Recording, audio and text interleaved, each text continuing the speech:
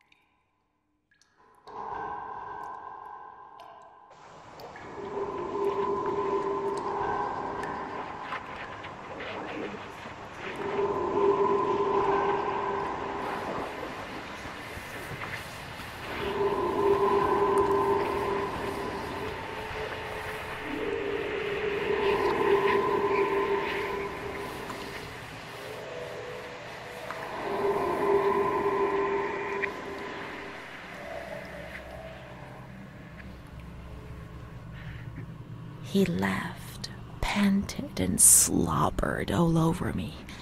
It hurt me when he touched me. I thought I'd suddenly split open with a loud crack, and I would be shattered into pieces. I felt fragile, sick, dirty, degraded.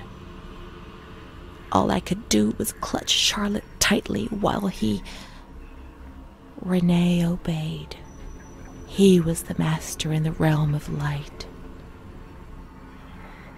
I was being consumed by the evil act I had committed.